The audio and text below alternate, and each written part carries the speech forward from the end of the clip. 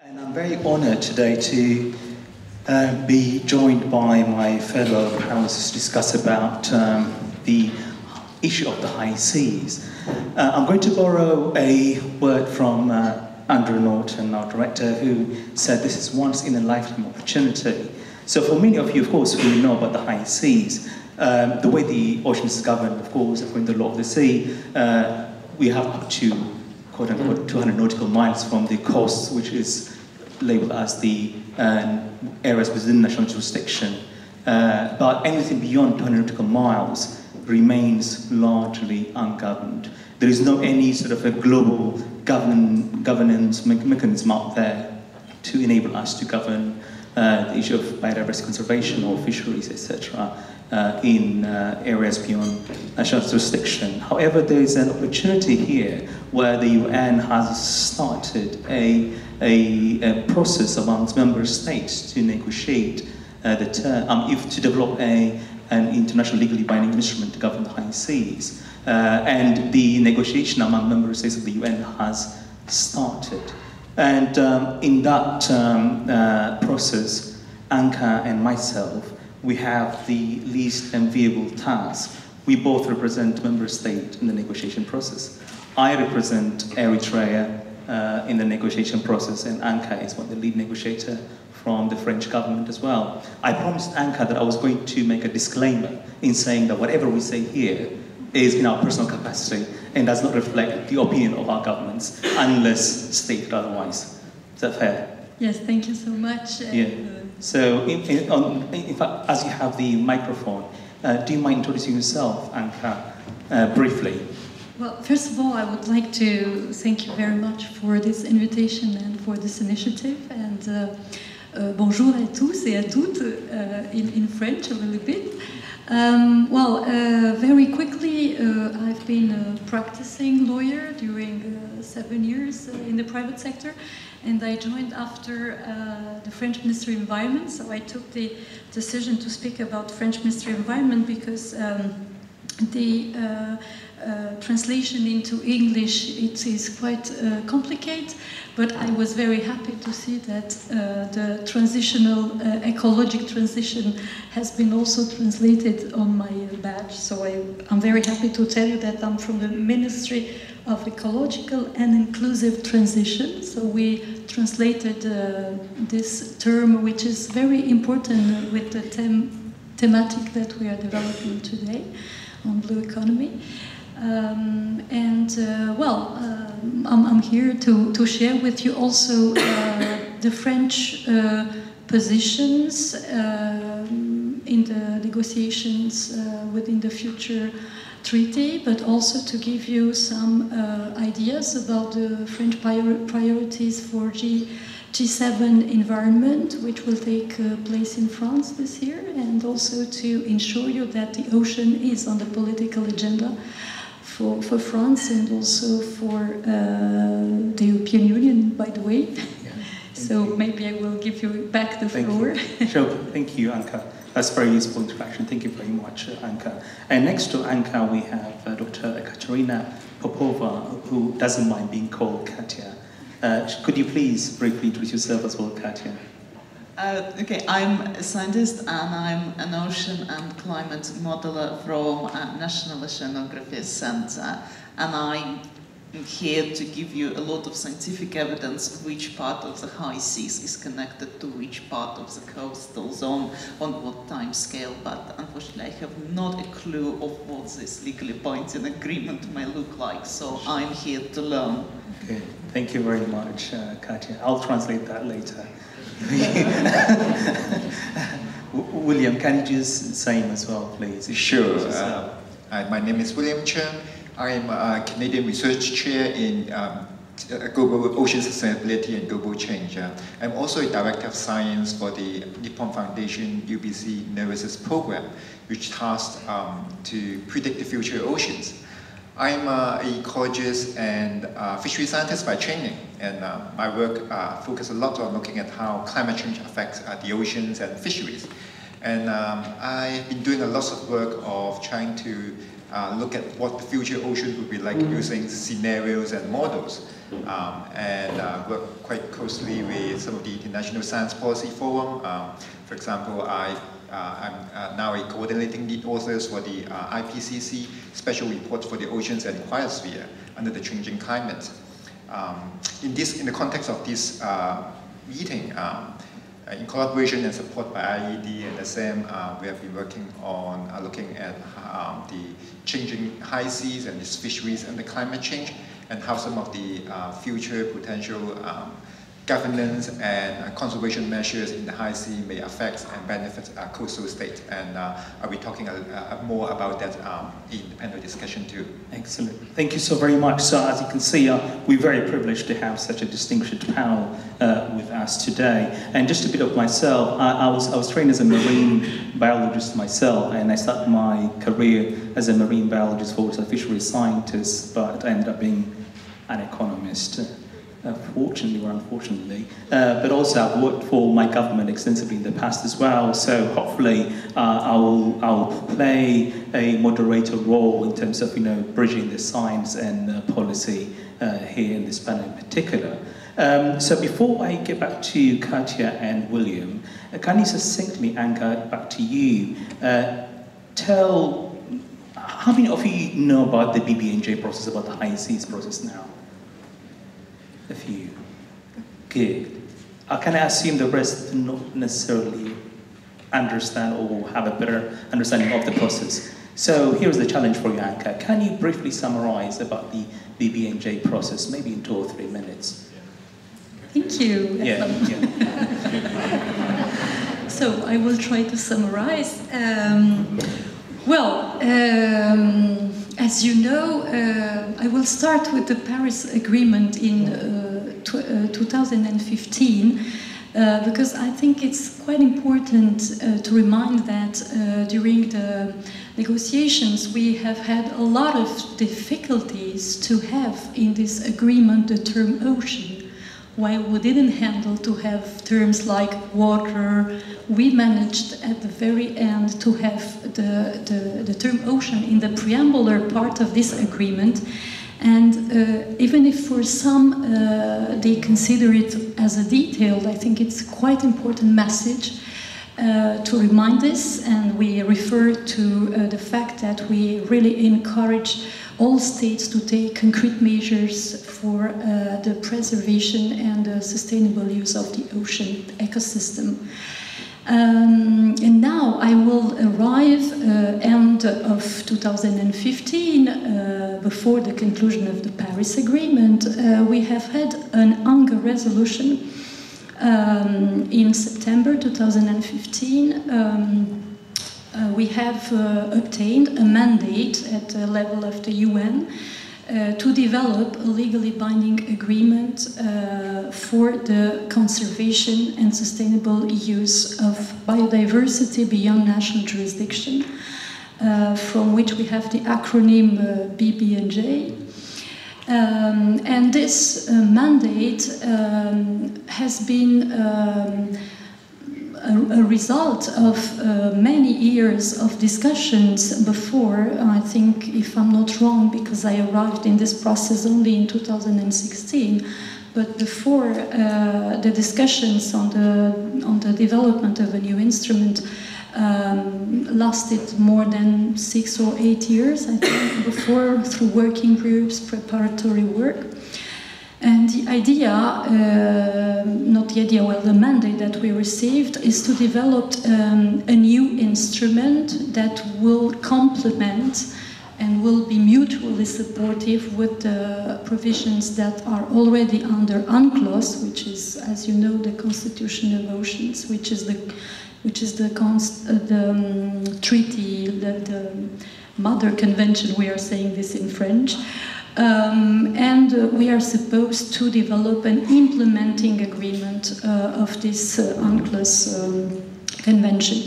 So there are 4 pillars of negotiation in this respect. We have a pillar that aims to establish a global framework for The ABMTs, it was area-based management tools, including MPAs.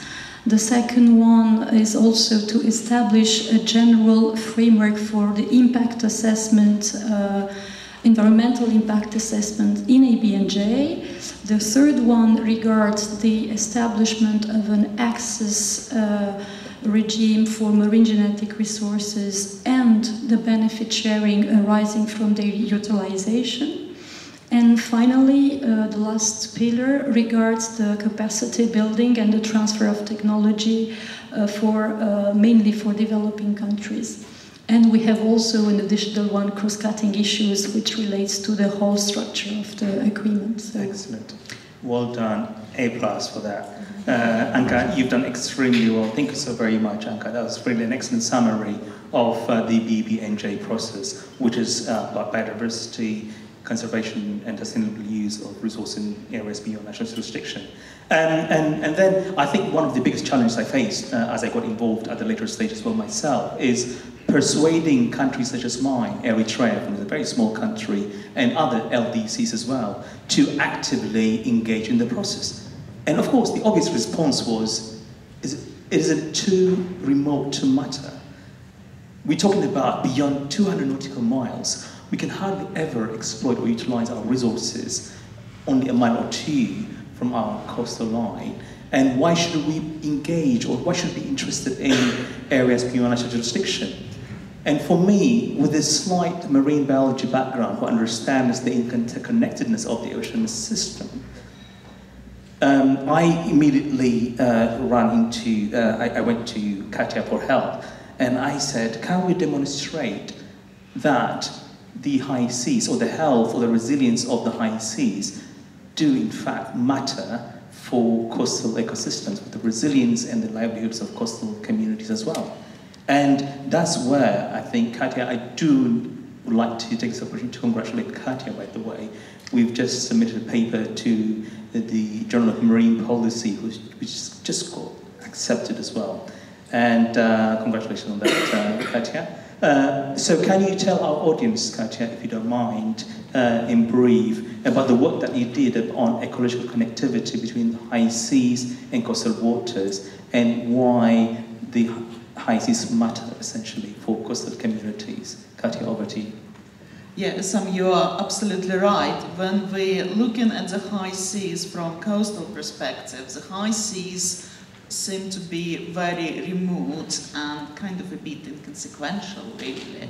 At the first glance, nothing to be further from the truth, because we have growing scientific evidence coming from various directions that ecologically high seas are very much connected to the coastal zones. And key lines of evidence come probably from two major directions. The first direction is migratory nature of a lot of marine species who spend some time in the high seas, some time in the coastal zone. And very often they migrate through corridors. So if you disturb the key points along those corridors, so species which come immediately to mind in this respect is, absolutely iconic, like sharks or leatherback turtles, which have not only socio-economic significance but cultural significance as well. So that is one line of evidence which keep coming, and kind of keep coming fast and furious with development of new tracking technologies. And another line of evidence, which is kind of more my kind of native area of expertise, let's say, it's a connectivity through ocean circulation. So we all know that ocean currents do exist, but people don't often realize how fast and vigorous these ocean currents are, and how tightly they connect high seas to the coastal zones, and on what short time scale. I mean, we're talking about, if you imagine just throwing millions of imaginary rubber ducks from every single areas of high seas, in about 1 month onward, you will begin to catch those rubber ducks at the coastal zones. So, and not all high seas are made equal. So some are more important, some areas are much more connected than the other. And if some you would like to show that map, we built one map as an example. So if we consider throwing those yellow ducks and sending people catching them up after 6 months, how many countries will be connected to each point of the high seas, which will give you an example of where you should not be disturbing anything with potential negative impacts. Great. No, thank you very much, Katya. I'm not sure about the color scheme. It's not really. It looks better there if you can come and have a look here, but I don't know, something's not right on the screen. Nonetheless, I think it was very important. I like the analogy that they use about the use of rubber ducks. By the way, they are virtual rubber ducks, so just to make it clear. So when I challenged Katya to explain to me in layman's language in terms of how do you do the modeling work, and essentially the language she used was you just release this virtual rubber ducks and you just follow them, how far they travel over a given period of time, and that's essentially to highlight the connectivity between coastal waters and the high seas. So sadly, what you cannot really necessarily see. It's not too bad actually. It does show. It's unfortunately pink color scales. But what it meant to show is that there are areas which are on this time scale of 6 months connects to really a large number of least developed countries.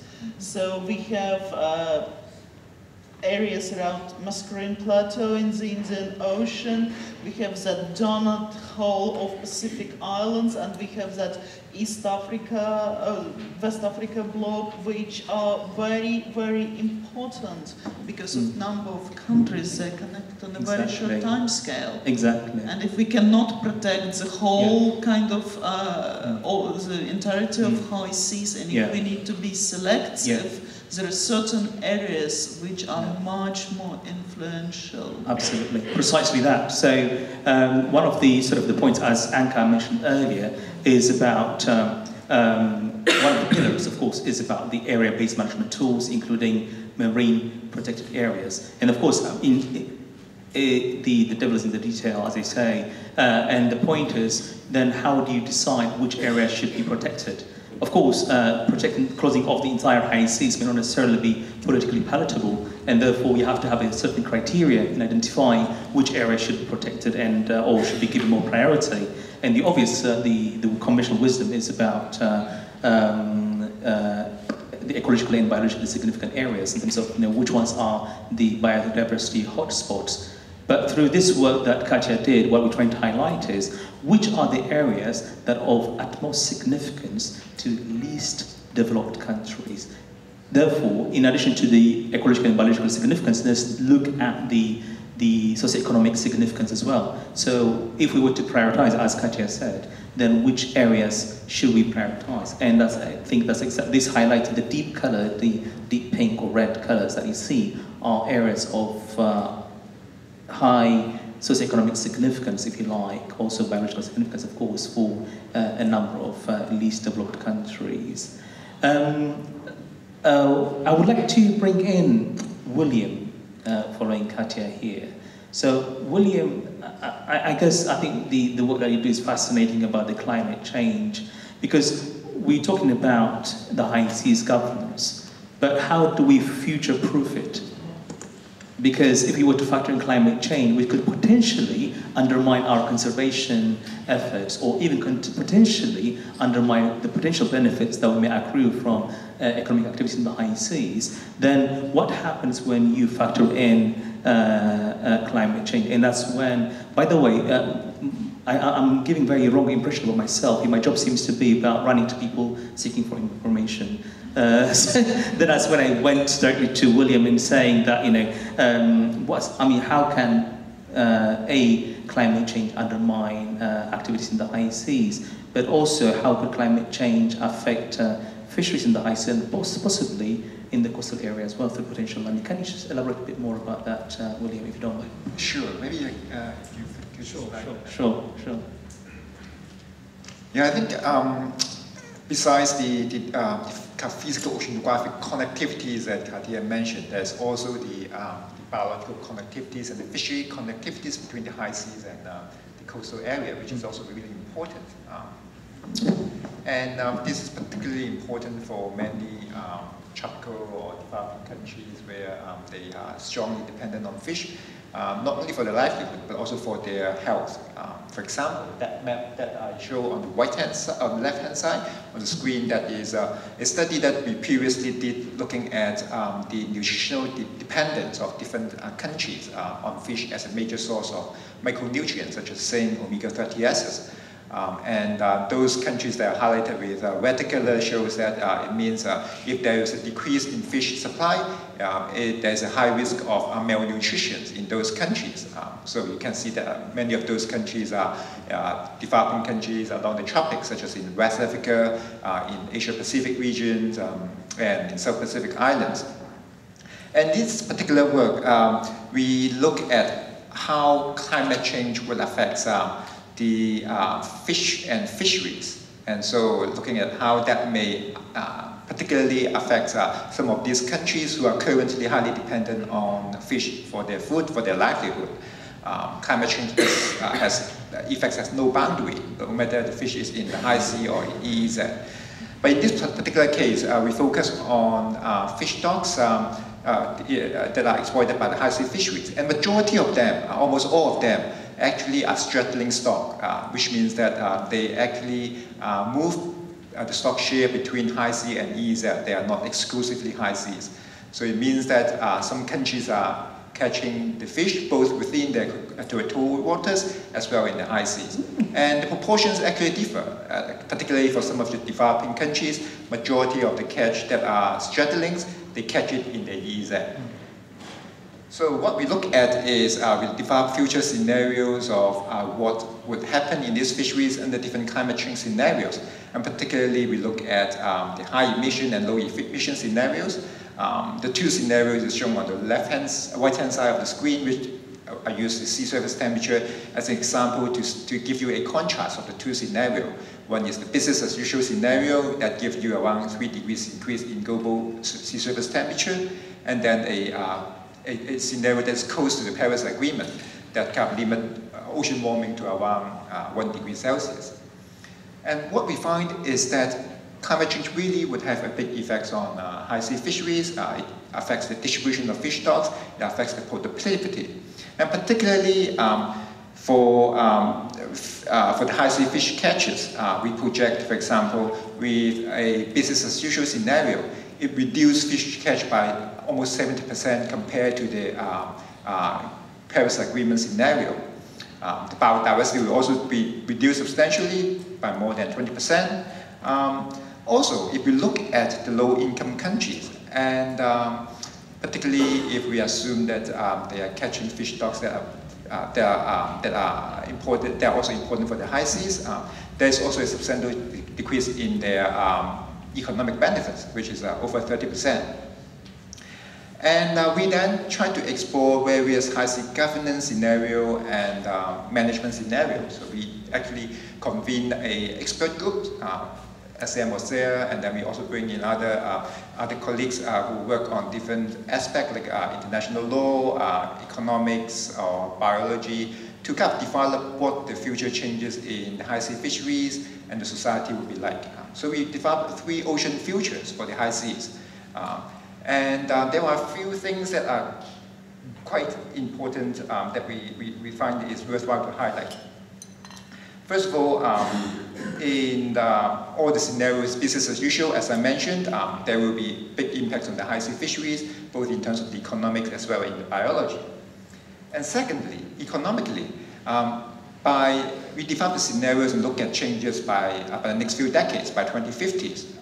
We find that the economic viability of all the 3 ocean futures are actually in doubt. And economically, they don't perform well for various reasons. In some cases, it's maybe because of the low demand for fish, because people shift their diet. In other cases, it's because of the high impacts of climate change and overfishing. But The third one, which relates to governance and conservation, is that the conservations of the high seas, if we do it effectively, it actually benefits the coastal states, particularly for the tropical countries that are affected by climate change quite severely. And the reason for that is that we look at a number of scenarios for high sea governance. There are more reduction in fishing efforts because of reduction in capacity, reduction in subsidies. We also have scenarios of protecting the high seas substantially, 30% or 50%. What we find is that with those protections or reduction in fishing effort in the high sea, there will be increase in catches relative to the reference scenario where it is business as usual, as well as a increase in biodiversity. And the reason is that these fish stocks are straddling, as I mentioned, because they move between high seas and the EEZ.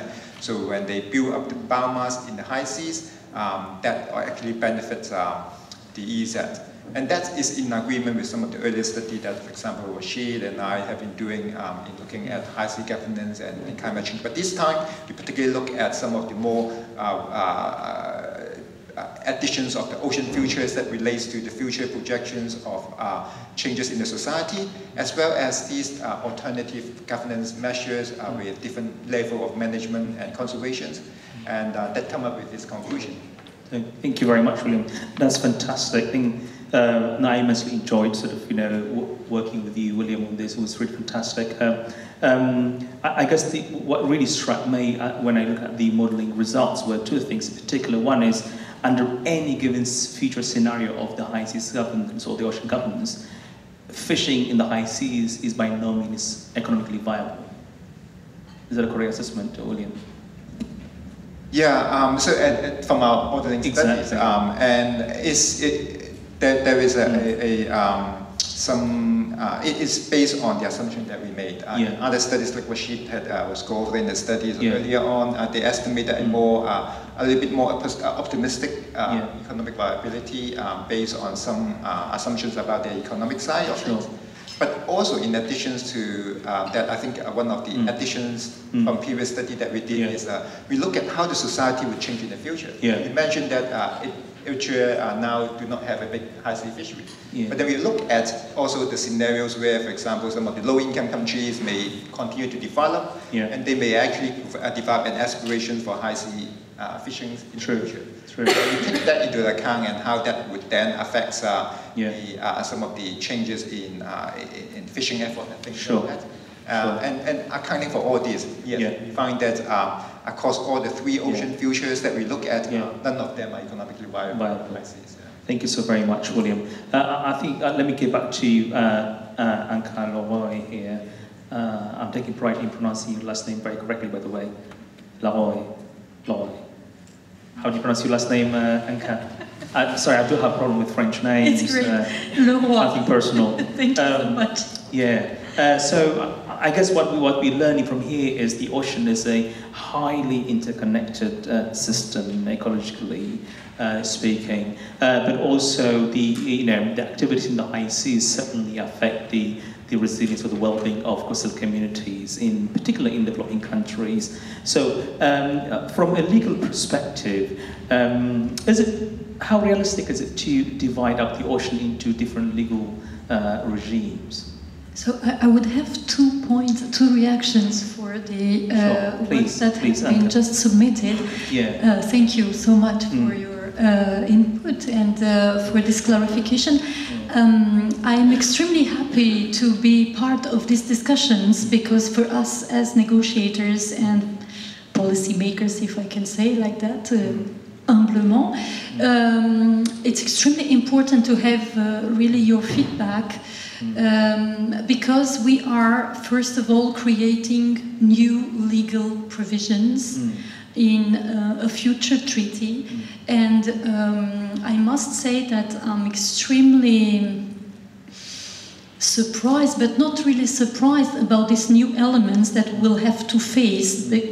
First of all, this interconnectivity, and also I wanted to react on your explanations on climate change and ocean. This is something a little bit else compared to the legal issues within the BBNJ process. We do really have a lot of challenges there, more particularly on the pillar of the access to marine genetic resources, including fish, because fish is also one of the types of marine genetic resources. And indeed, legally, we will have a very big challenge because, as you might know, EEZ and continental shelves are already covered by an international instrument that is called the Nagoya Protocol, which is an implementing agreement to the Convention on Biological Diversity, and which have very specific provisions. If I take the example in France, as you know, it's a maritime country. We have a very specific provision for EEZ and continental shelves, and we will have to ensure legal coherence between the two systems. And I think it will be extremely challenging for us and also for the users. Now, if we are speaking about our discussions within the BBNJ process, of course, this is also the French position, I can say it, we consider the high seas. We have to have a pragmatic approach there. We do not have the intention to touch to the legal status of marine genetic resources, because first of all, it is not possible, as you have already explained, with all these changes, and to focus very clearly our discussions on the benefit sharing, and to see how we can put in place a system that has to be workable, pragmatic, but also balanced, and to be also to the benefit of all nations, as you said also, because this is something that is key. And we, in France, at least the scientists, have also an approach concerning the ocean as an ecosystem, and they do not see all these differences, legal differences, even if we cannot just ignore this, because this is the current international law. But we have to be inventive, and we count on you also, Essam, to bring some new ideas on that issue. Talking about new ideas, Anca, I'm sorry. We talk about the principle of common heritage of mankind applying to marine resources in the high seas. I'm very pleased that you mentioned about marine genetic resources, including fish and other marine organisms. And the idea of applying the principle of common heritage of mankind is essentially saying that the ocean resource in areas beyond national jurisdiction belongs to everyone and should benefit everyone, essentially. No one can have an ownership over the resources. Does that resonate with your thinking? Or in terms of, because you said being a bit innovative, the reason why I'm pressing Anca on this is because it's a highly divisive issue. Julian is giving me a wink there, because he knows how complex this issue is. It divides countries' opinions. And I think it would be really great for our audience to benefit from your opinion about the common heritage of mankind, or if there is any element of innovation that could probably meet the demands of many as well in the negotiation rooms. Well, first of all, regarding the negotiations, as I know, as you said, that I don't have formal instructions on that. However, I would like to remind the fact that common heritage of mankind apply to mineral resources, and this principle does not apply to marine genetic resources. And I wanted also to remind that marine genetic resources as such are not mentioned in UNCLOS, which is also an important element when we have to argue from a legal point of view, you know, the legal status. However, my own opinion, because I have also worked on that just for my own understanding of that issue before being involved in all this more, let's say, delicate discussions in the negotiations. I personally consider the ocean as an ecosystem.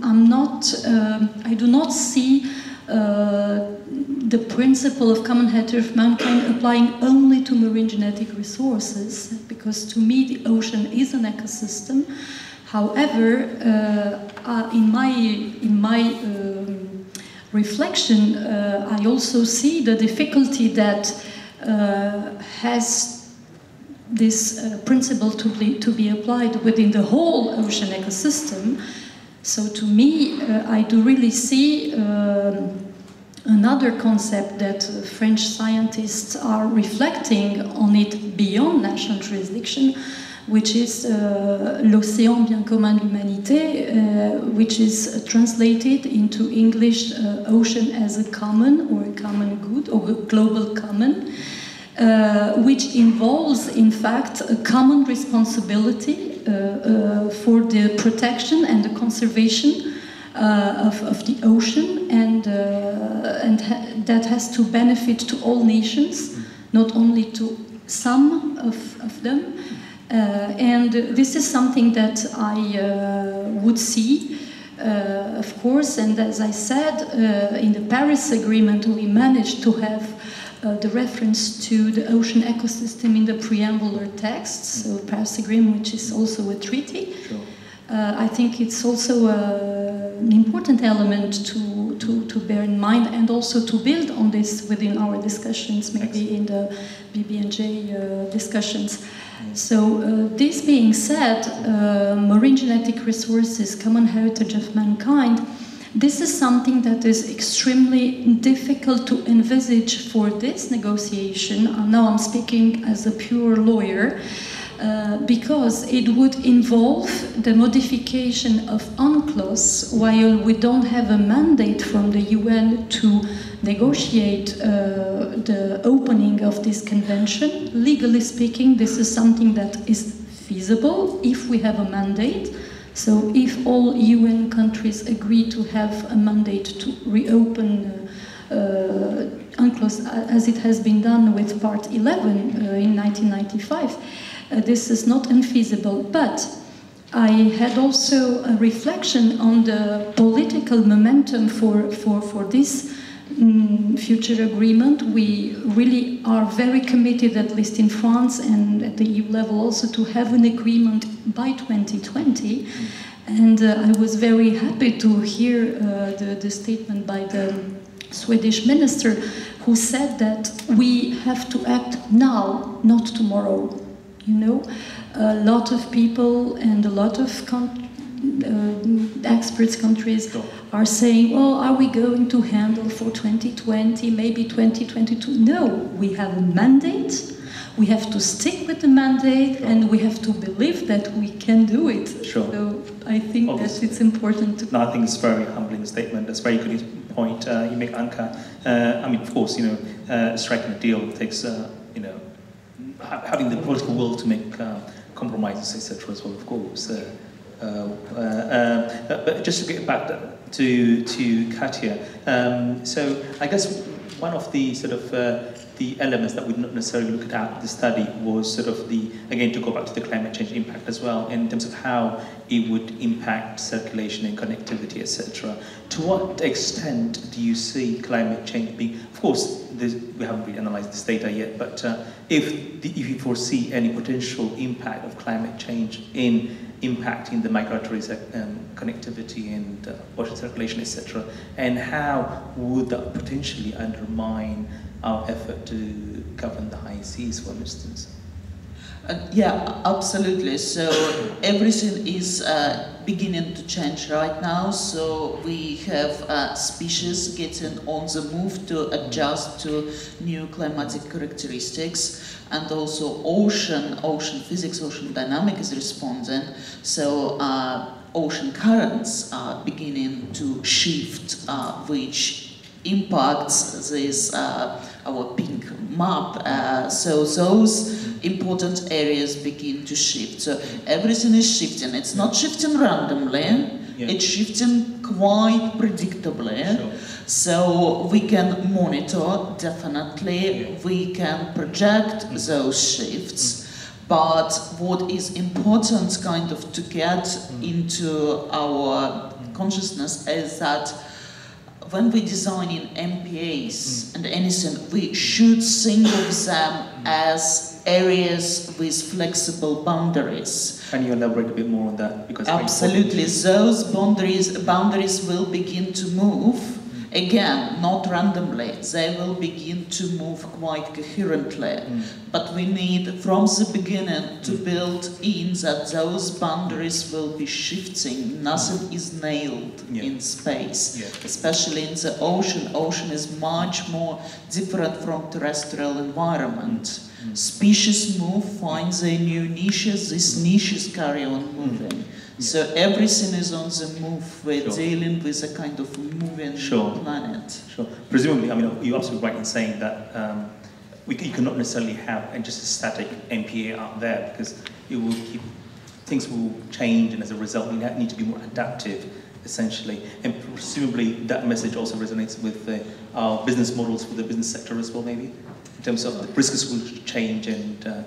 Absolutely, yes. So those adaptive measurements must kind of include very specifically mentioned flexible moving boundaries. That's put quite a lot of pressure on the monitoring and the predictive studies of these boundaries. Great, fantastic, Katja. I guess I have one question for William. When we talk about climate change, its impact, there's of course so much doom and gloom, of course. But from your analysis, William, do you see any winners? And if so, who are they? Or yes, as Katja mentions, a lot of the fish stock shift under climate change is quite predictable, and many of the fish stocks shift is, for example, shifting to the tourist poles, high latitude region, because as the oceans warms up, fish try to find area where temperatures are a bit cooler and can maintain their preferred temperature. So that's often in high latitude regions where ocean temperatures tend to be cooler than the tropical area. So in this case, as the fish stocks move up, then the countries in the temperate and high latitude regions tends to actually get more of those fish. So we are already seeing some of these shifts. For example, there are a study that shows that tuna stocks expand their range towards a more temperate region now. There are also many other examples that are showing that some of the fish stocks are moving into the Arctic. So in this case, we look at the abundance potential catch of the fish stocks. It does show that latitudinal gradient, where the tropical area is the losing catch potential. In some area quite substantially, more than 50%. While some of the high latitude regions is projected to increase in catch. Just a follow-up to that, because I think I can see Michel Lay sitting there in front of me, and what he highlighted earlier is very important. We're talking about small-scale fisheries or small and medium enterprises in developing countries, which, according to your study, are most likely going to lose out because they are in the is that lower tropics? The lower latitude rather. So if you would suggest something very radical that would sustain the livelihood of Michel or his business and people like him in the tropical area, what would that radical change be? I think there are two aspects of changes that are needed. First of all, currently lots of the fisheries are not optimally managed, so they actually are less productive than they can. So by maintaining their productivities through better management, rebuilding of fish stocks, it can help in reducing the impacts, and there are already studies that demonstrate that. And secondly is to actually try to create this abundance of fish stocks that can help with increasing the productivity further. So in this case, in the case of high seas, what we find is that building up better maintaining these straddling or migratory fish stocks then can, for example, help with coastal states where even though they don't have to go to the high seas, they can still get a better share of these straddling fish stocks within the EEZ. And then thirdly is also about thinking of the better diversifications of the way they get their food and nutrition. So I think the best case scenario is that we will go to Paris Agreement, we will achieve the Paris Agreement targets, and that the impacts will be managed will be in a manageable level. But if we go to a business as usual scenario where the impacts can be quite substantial, then we need to think about how we can help with diversifying the source of food, the sources for incomes to further moderate and reduce that impact. And in this case, societal development is really important. Sure. So I've been given a nudge by Gillian there. Are we opening for question and answer? Or? Yes. If it's okay for our panelists, I'd like to give you the top 3 questions that have come from the poll everywhere. Essam, maybe I'll give them to you, and then you can parcel them out. We'll go for questions, and then at the end, maybe I can ask you to give us some of the key messages from the panel. So let me give you all a moment to have a look at the poll everywhere questions. We've got some 28 or so questions. You can toggle back and forth between top and new. Have a look at those and see if there are any you want to give some points to, and then I'm going to ask the panel the top 3. So let me pause for just a moment. Ooh, the numbers are going up. They're going up. All right, I'll start with the first one. How realistic is at-sea enforcement on the high seas in terms of the law? How realistic is at-sea enforcement on the high seas in terms of the law, the expense, and the effectiveness? So, I guess the question, I think probably for you, Anca, maybe first, is about the monitoring of, suppose, how do you monitor and police the high seas, and given it's very vast and... I'm not sure I well understood the question. I'm sorry. Could you kindly repeat it? Maybe it's by English. I don't know. The question is about enforcement, isn't it? Yeah. How realistic is at-sea enforcement on the high seas in terms of generally, or regarding our BBNJ? Yeah. Well, we have a quite established principle, which is the flag state responsibility. We will have to challenge this within the BBNJ negotiations, because there we will have to ensure that scientists under the flag state or under the nationality of the institution rather than the individual is going to fulfill their obligations with the future treaty. So yeah, how effective this could be, we will have to have also a compliance mechanism to be able to ensure that, and it will be very complex. But before speaking about compliance, we have to be all on the same page on the obligations that we will have to fulfill first, and second, to be also ambitious in terms of responsibility of states, very clearly, I think. Yeah. Okay. Sure. The next question is, how can we avoid the issue of RFMOs having a lack of capacity and will to enforce conservation and management measures when these must be approved by the RFMO members, who are often the major fishers on the high seas? That's for you, I think. Really? I wouldn't feel comfortable taking that question, please. Again, I think it's also, I guess, there was. I remember once we spent hours and hours and hours in the windowless, gigantic room in the UN headquarters, talking about the word undermining. So how do we make sure we don't undermine regional fisheries management organizations? How do we avoid undermining other treaties such as CBD, UNCLOS? How do we stop undermining? I think this is a new legally binding instrument. This is my own perspective, by the way.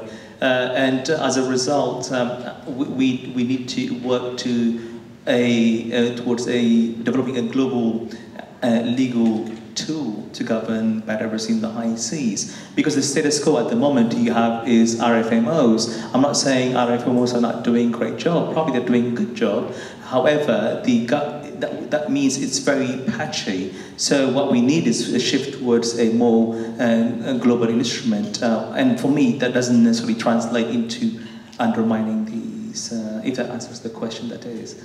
Yeah. And can you remind us what RFMOs are? So these are the regional fisheries management organizations. To give an example, you have one in the Mediterranean, for instance, you would have one in the Western Indian Ocean or the Pacific, etc. So these are sort of regional bodies that govern struggling fish stocks or, or common resource pools, yeah. So we just got called on acronym use. So from now on, no big acronyms unless you're willing to say what they are. Maybe the person who wrote the question is our focus. Maybe if I can add something to that, undermining or not. In fact, the real issue and the challenge we have in these discussions is how to avoid to interfere with the mandates of these instruments, because in these regional parts you have also legal instruments that are impacted. And in the new draft that we have received, we have 4 options, and among which we have another very interesting one which suggests to be mutually supportive, which could maybe be one of the alternatives in order to support what it is done. And also that at the regional level they could do all the management things in order not to interfere with the mandates, with the legal mandates. Because the real problem is that not all parties to the future agreement are party to these regional instruments, so the global level cannot impose measures to the regional level. But also vice versa. Legal terms. Potentially countries can be parties to the new instrument, but not necessarily being parties to the ACLOS. Eritrea, good example. Right. Okay. Let's take the third question that came, that's the third highest. How can we use, whoops, I just moved. You guys are still voting. How can we use market-based approaches to incentivize better governance of high seas where direct regulation, command, and control might fail? Sorry, William and Katia, would you want to chip into that in terms of could there be some incentive-based tools or instruments that could incentivize good practice in the high seas where command and control fail? Yeah, I think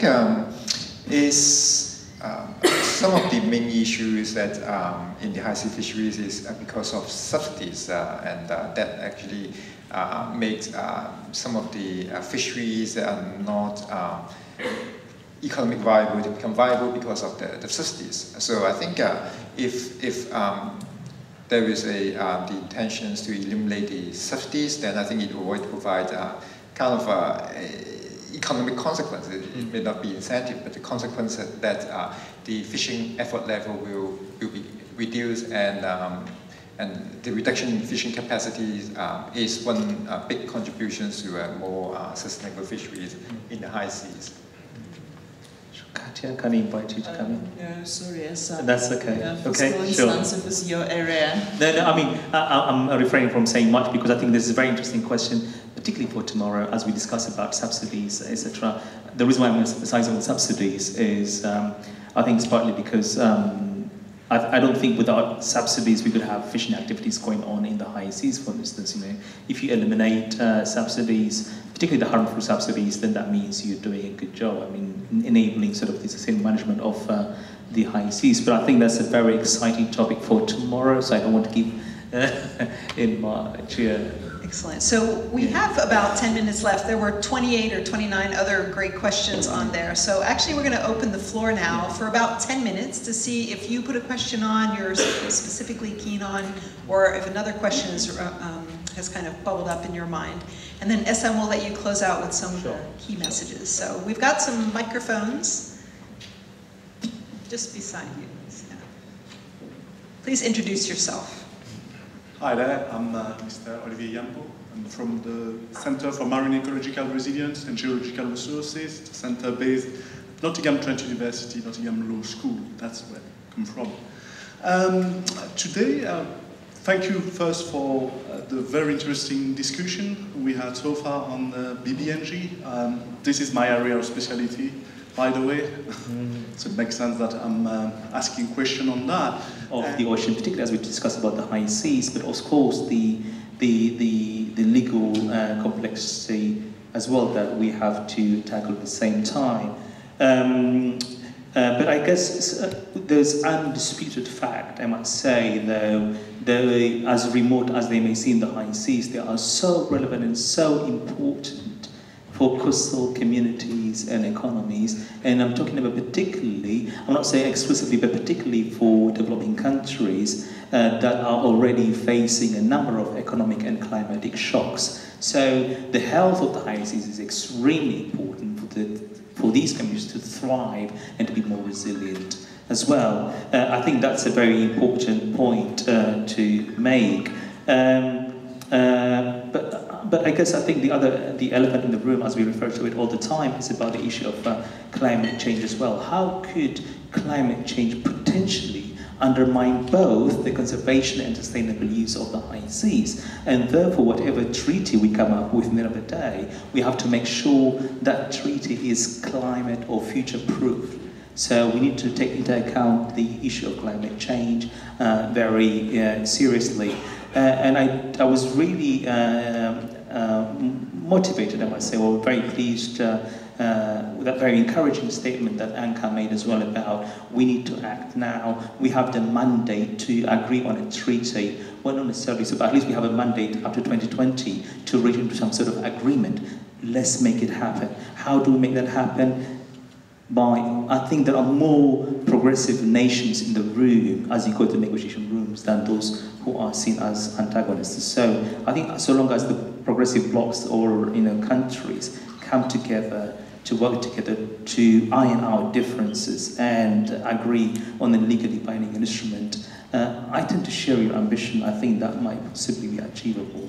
So on that note, let me thank our distinguished panelists, and please join me in thanking my colleagues here, William, Ekaterina.